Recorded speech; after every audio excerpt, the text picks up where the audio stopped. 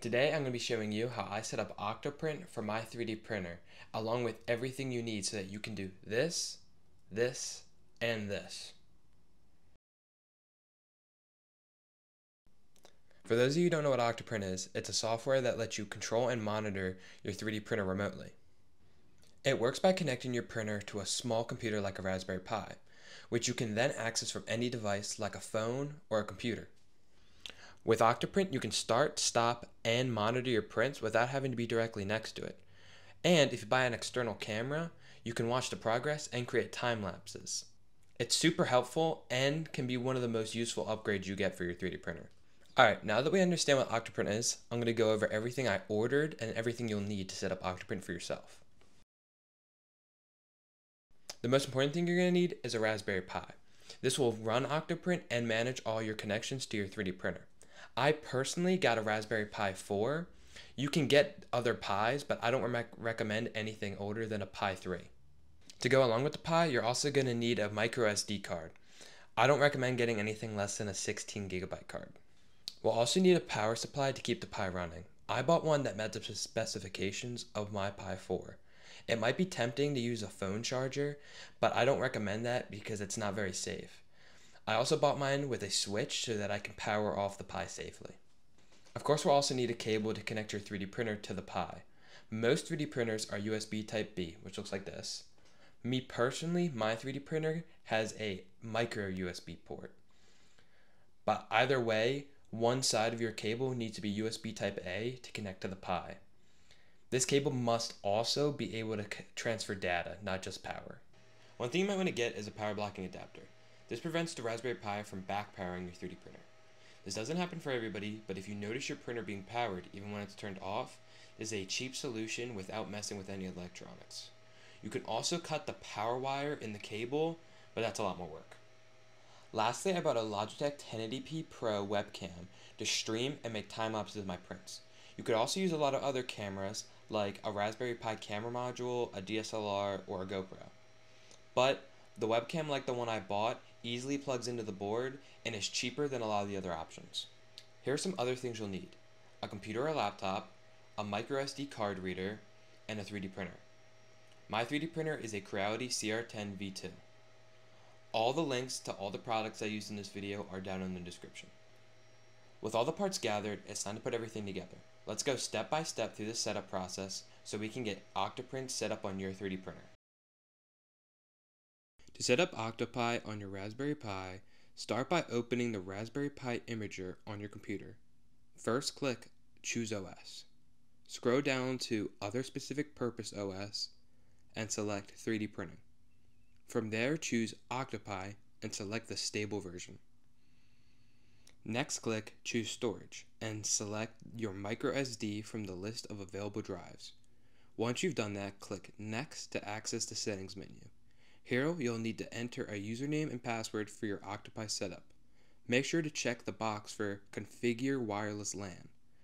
Then, input your Wi-Fi's SSID and password. Don't forget to select your Wi-Fi country from the drop-down menu before clicking Save to confirm your settings. When you're back on the main page, click Next. You'll see a warning reminding you that all data on the SD card will be erased. If you're ready to proceed, click Yes. The Raspberry Pi imager will now write OctoPi to your SD card, a process that will take a few minutes. Once the operation is complete, a confirmation message will appear. Finally, click Continue, eject the SD card from your computer, and you're all set to set up Octoprint with your Raspberry Pi. Start by inserting your SD card into your Pi. Once that's done, plug in everything. Connect your Pi to a power supply, plug your printer into one of the USB ports, and if you have one, include your power blocking adapter. If you're using a webcam, you can also connect it to another USB port. Finally, flip the power supply if your setup has one, and let the Pi boot up. After a moment, head back to your computer and open your browser. Type octopi.local into the address bar and press Enter. It might take a little time to load, but once it does, you should see the Octoprint setup screen. If you have an Octoprint backup, this is where you would upload it. If you don't have a backup, which is likely if you're watching this video, Just skip this step and click Next. Next, enter the username and password recreated earlier, then click Next again. On the connectivity check screen, change the host IP to 8.8.8.8 and check the connectivity. If it doesn't work, try disabling and re-enabling the connectivity check. Once it works, click Next. I personally choose to disable anonymous usage tracking, but this is optional. Make your choice and click Next. The following screen introduces a setting that automatically disables problematic plugin versions using a blacklist. I recommend enabling this feature to prevent issues with your 3D printer. Click Next. If you have a webcam plugged in, you can click Test to verify that it's connected. Once that's done, click Next to proceed. Now we need to set up your printer's profile. Start by giving your printer a name. Enter any information about your printer that you have, focusing especially on the print bed and the volume dimensions. Also, ensure the nozzle diameter is correct. When you're done, click Next.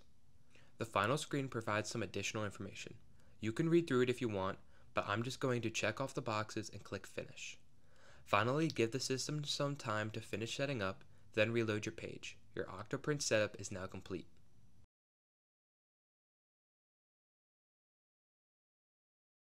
Now let me show you how to install any plugin you want, such as the UI Customizer, which allows you to enable features like dark mode. Start by clicking the wrench icon to open the settings menu. From there, navigate to Plugin Manager and click Get More. You can either enter a plugin URL directly or use the search bar to find popular plugins. For example, to find the UI Customizer, simply type UI in the search bar. Once it appears in the results, click Install. After the installation is complete, you'll be prompted to restart Octoprint. Let it restart, and when it's back up, it will prompt you to reload the page. Once the page reloads, the plugin should be installed. You might notice some changes, such as elements being rearranged, but dark mode won't be enabled yet. Next, I'll show you how to configure the plugin settings to customize it further. To edit plugin settings, click the wrench icon to open the settings menu again. Under the plugin section, find the plugin you want to configure. Once selected, you'll see a variety of options to modify its settings. For example, to enable dark mode, navigate to Themes, choose the theme you like best, click Select, and then click Save to apply the changes. The interface will update with your selected theme. Now that you know how to install and customize plugins, I'll walk you through Octoprint's basic features and highlight the plugins that can enhance those features and add more. One of the standout features of this setup is the ability to upload and start prints remotely. All you need to do is upload the G-code file and it will appear in your print queue. From there, you can start the print with a simple click, just as if you were standing right in front of the printer. This functionality is invaluable, especially when paired with the ability to pause or stop a print at any time. If a print starts to fail, you can stop it immediately. And as I'll show you later with the help of plugins, we can not only control prints when connected to Wi-Fi, but also from miles away. You can also monitor print details like temperatures. You're not limited to just viewing them. You can also adjust temperatures mid-print if an issue arises. There's also the G-code terminal, which, while I haven't used it extensively, it's a powerful tool for troubleshooting by letting you view and input G-code commands directly. Another feature I find incredibly useful is the G-code viewer. This tool displays the precise paths and progress of each print layer, offering valuable insights into the print status. Similarly, the control feature is a must-have, allowing you to move the printer head with simple button commands. But by far my favorite feature is the ability to add a webcam. Including a webcam, or any other camera, is essential if you're planning to integrate Octoprint with your printer. It allows you to visually monitor your prints in real time, adding an extra layer of convenience and peace of mind. Finally, all these features can be enhanced with plugins that extend the system's functionality even further. So I'm going to go over the plugins I have and what they do. The bed visualizer does exactly what it sounds like. It allows you to visualize your bed and find where it's unlevel. You press Update Mesh Now and it will move around the whole bed testing its height, and it will generate this model to view it. This will only work if your printer has something like a BL touch sensor. Cancel Objects allows you to do just as it sounds, cancel objects. If you're printing multiple components in the same print and one begins to fail, You can go and cancel it, and it will continue to print while skipping that canceled component. Dashboard is a plugin that allows you to more cleanly view stats on the print, like temperature, fan speed, and CPU usage. File Manager is for when you accumulate a bunch of files that you have uploaded to be printed. Normally, you would have to click delete individually for each file. With File Manager, it allows you to select multiple or all the files to delete them all with one click. Firmware Updater gives you the ability to update your printer's firmware remotely without having to plug directly into your printer. PrintTime Genius creates more accurate info on how long your print is going to take. It becomes more accurate as it gathers more data from its previous prints. Anything with the star next to it is the enhanced time. Slicer Thumbnails creates thumbnails of your print from your slicer so that you can view which print you chose. It makes it so much easier to distinguish which print is which. Timelapse Purger just deletes your time lapses after a custom amount of time. I personally choose 1 week. Now for my 3 favorites. My third favorite is UI Customizer. I showed you how to use UI Customizer to change Octoprint's theme, but it also cleans up the UI as a whole. You can also control where everything is on the main page and how big you want it to make them. At number 2, I have Obico, which is the plugin I use to view and control my printer from places beyond my house. It works great and it's free. But I would not trust the free AI failure detection feature. I've had multiple failures and it hasn't really done anything.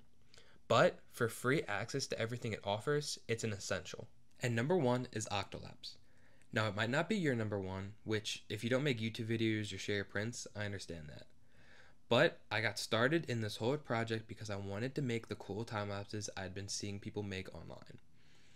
It's a little bit of work, with editing your camera and print settings to perfect the time lapses. I'm still working out some of the stringing problems on mine, and if you want high quality prints, I recommend not to have the time lapse on. But I think these time lapses will be a great addition to my future YouTube videos. I'm not sure if you were able to tell what was being made in these example time lapses. If you didn't, I'll tell you that they're an adjustable tripod for my webcam and a case for my Raspberry Pi. Both of these designs are on Thingiverse and linked in the description. The webcam tripod I designed from scratch and has 2 different base designs with a weighted and unweighted version. I personally filled my weighted version with lead beads. Now the case I did find on Thingiverse, but it didn't work for my Pi 4, so I modified it and I have a link to the original model as well below. That is everything you need to know about Octoprint and its features. If you have any questions, leave a comment down below and I'll try to get back to every single one. I hope you enjoyed the video, and I hope to be coming out with more soon.